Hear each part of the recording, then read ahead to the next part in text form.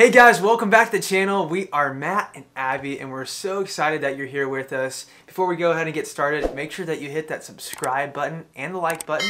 And today we're talking about our love story, how we met and what it was like dating long distance in high school.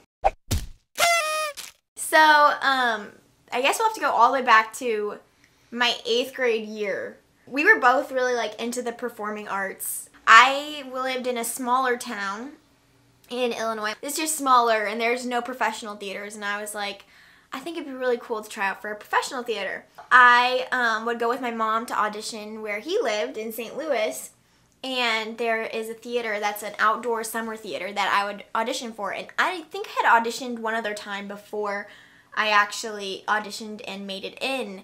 I got in and I was super excited about it, and so that meant that I was going to be living in St. Louis for at least part of the summer, which is actually where I met Matt, was at that theater. We got in the same show together. The show was Mary Poppins.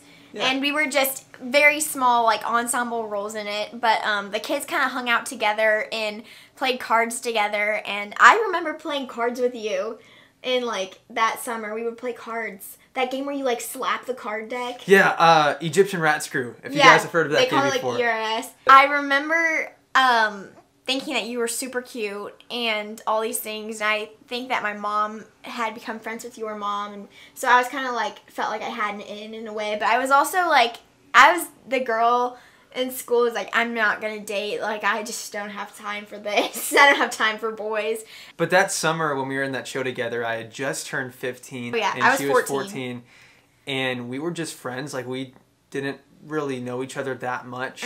Abby started to like me, but I didn't even really notice her in that way, just because I wasn't really looking for anyone to date at that time, especially in that environment. I was kind of just there to perform. Also, keep in mind, I had this crush on you, but I wasn't first of all, I always said I wasn't gonna date a theater boy. I don't know necessarily why I said that. You say you weren't looking for somebody. I definitely wasn't looking for somebody, especially when we first met. It was more of just a little crush because I thought he was super cute, and I showed my friends him. But this was a span of 3 years that we just would see each other randomly off and on. Yeah, nothing was serious. Because we lived 2.5 hours away from each other. Oh yeah. And then we ended up in a show together the summer before our senior year of high school. It was the May of our junior year that we started. Yeah, we started. We got in The Wizard of Oz.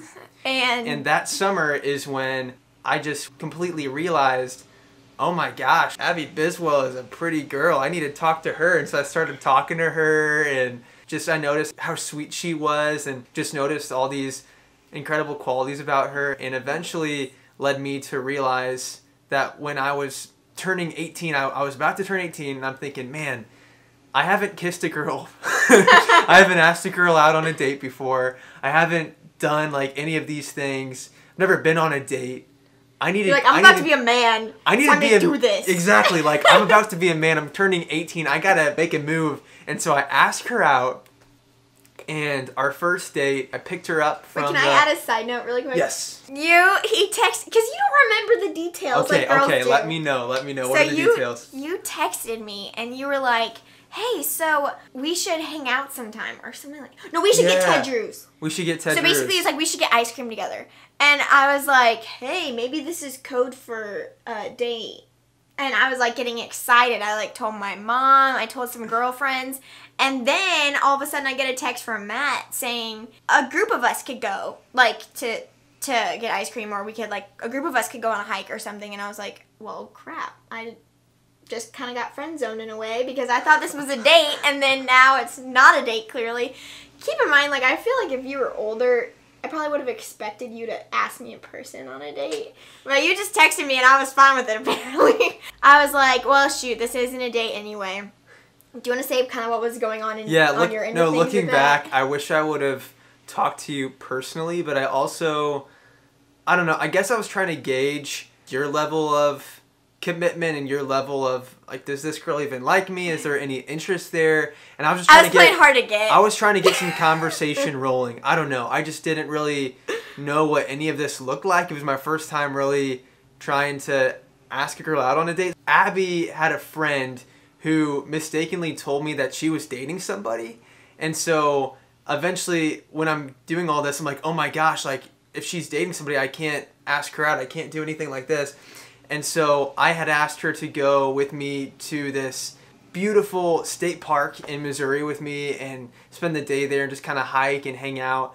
But I ended up telling her, yeah, and like with friends. I added that next part because a friend of hers told me that she was dating someone, but this girl was wrong. Abby had never dated anybody until we started dating. And so eventually when I find out that she indeed wasn't dating somebody, I text her again and I'm like, hey, remember how I said this would be with friends? Let's just do me and you, just us. Because again, I was turning 18. I wanted my 18th birthday just to be extra special.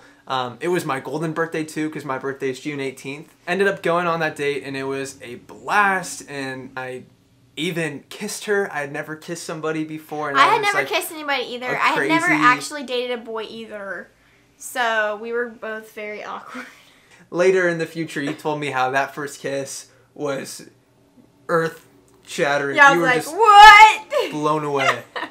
So that was cool. But we kissed each other in a movie theater because we saw a movie together and we got some When we say Chick-fil-A. kiss, it was like a...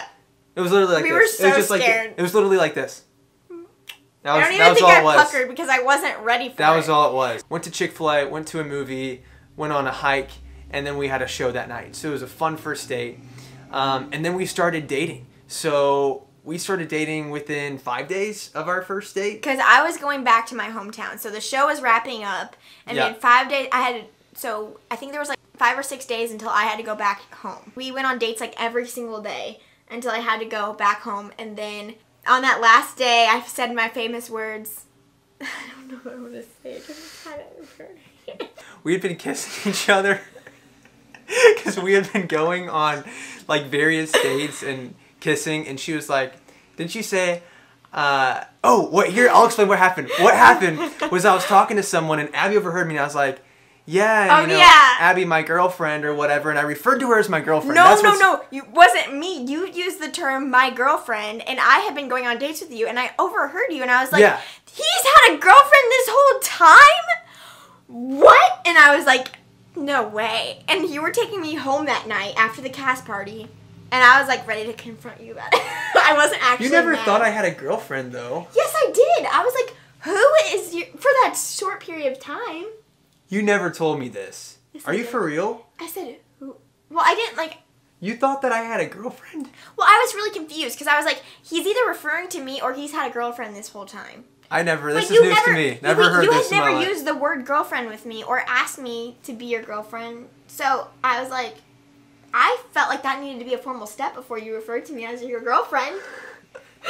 Don't you think? Yeah, I never asked her about like the whole girl. I just kind of referred to her as my girlfriend.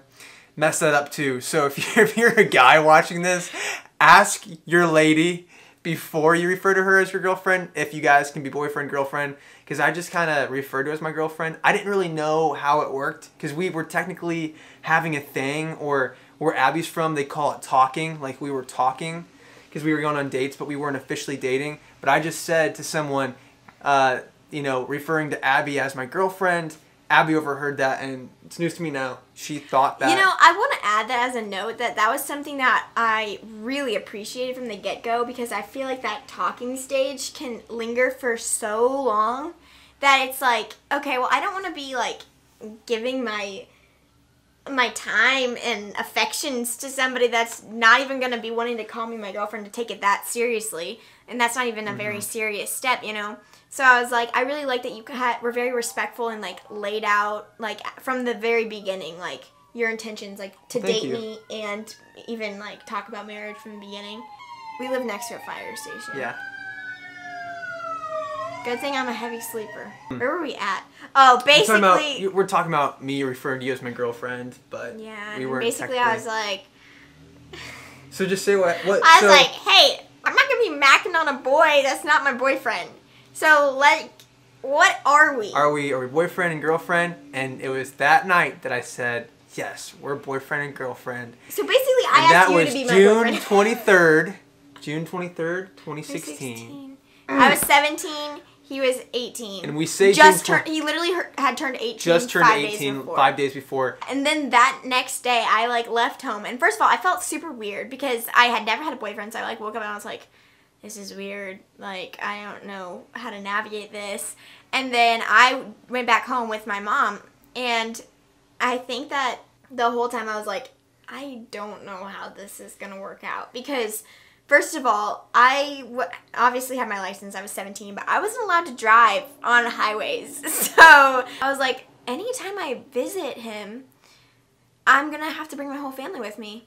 And they came a lot. Abby's whole family would just come down to St. Louis all the time so that we could hang out. And that then happened. Yeah, quite a bit. And I would drive to go visit Abby on my own because I did that. I was used to driving on the highway.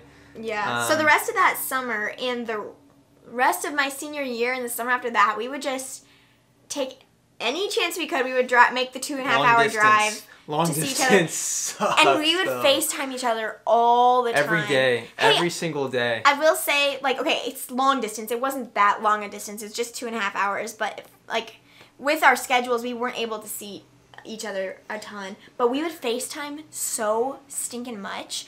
I feel like it was really good to start a relationship off like that. Because, like, all we could do was just talk and get to know each other and, like, really just listen. And I think that's a great way to start. Which it's funny. I completely agree. And it was so fun just getting to become best friends with Abby and spend time talking for hours on end on FaceTime. But, like, the reason we were so committed was because we really liked each other and we really did become best friends. I wouldn't change any part of that. It was awesome just getting to become best friends in that way.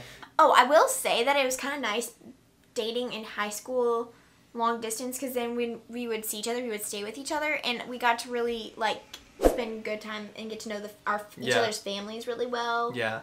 Because I know some girls, I think Abby has said this before, some girls will only be seen by their boyfriend with makeup on. They only see like one side of them, but because we dated long distance, when I would go to stay with her family or she would come to stay with me and my family, I mean, we got to really get to know each other very well. But that's how we met, you guys. We met at a summer theater in St. Louis and started dating like in less than a week after we had that first date. And that first date took 3 years to happen because we met each other when we were 15 and 14, and it wasn't until that we were 18 and 17 that we started going on dates and then dating, and the rest is history. That's so funny though because I remember like telling my mom like, what if I've already met my future husband and I don't even know? And like at that point I definitely had already met you and like I didn't know that you'd be my future husband. That's crazy. That's weird to think about. Yeah, and I would have never guessed in a million years if you would have asked me at 15, 16, 17, who was I going to marry? Like, I would have never guessed that it would be Abby, the girl that I just was friends with that I had met at this summer theater.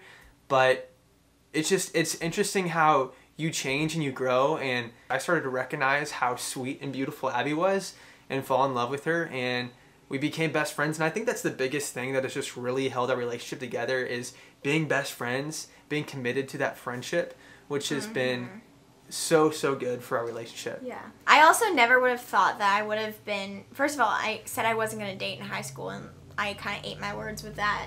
And I never ever thought that I would have been married this young. I was thinking that I was going to get married like 30. Like I never thought that that'd be the case. I didn't either. I mean, Pretty happy with this arrangement though. Yeah, this is good. No, I never really thought of myself as being someone getting married super young or anything, but it happened. 21 and 20, boom, married. Awesome. Now we're both 21. So very happy to be in this relationship, and I wouldn't change a thing. Stop. You're being cheesy.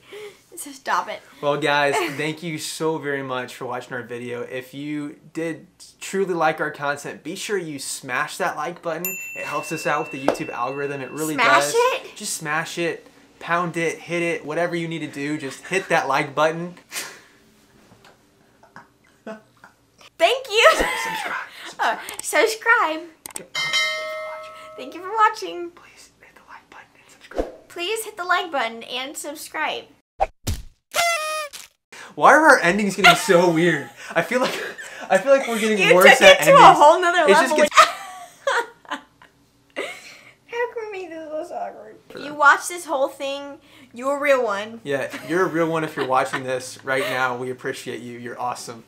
And you just saw all that awkwardness. So. Cut it out. Okay, thanks, bye. Okay, thank you. Bye. See ya.